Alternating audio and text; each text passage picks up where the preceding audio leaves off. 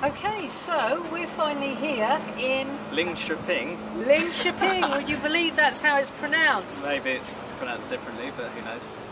And it's Thursday today. We got here in the sort of Early hours. early hours of the morning. Well, early for us. We got in here about what, 8 o'clock this morning.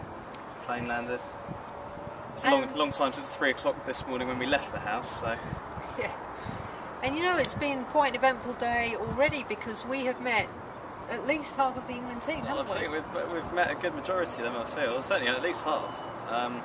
Amazing, amazing, and it happened without us even trying, and they were very embracing of us as England supporters, talking a little bit about their hopes for this tournament. And behind us here, you see this stadium here? That's where the first game will be. This is where it's all going to kick off for England tomorrow. England are going to be playing... It'll be Spain in the first game. Spain in the first game.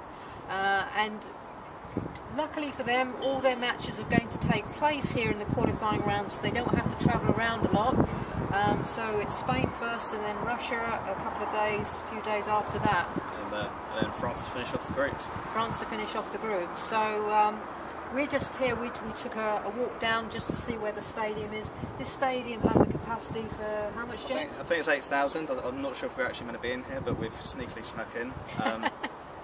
Yeah, it's a great stadium. It looks nice. Pitch is all ready. Flags are all set up.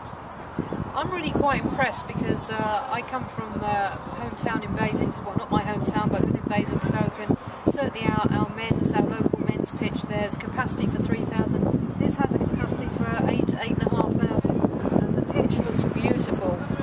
No lumps and bumps. So we're very impressed, aren't we? Yeah, can't wait to see the game now.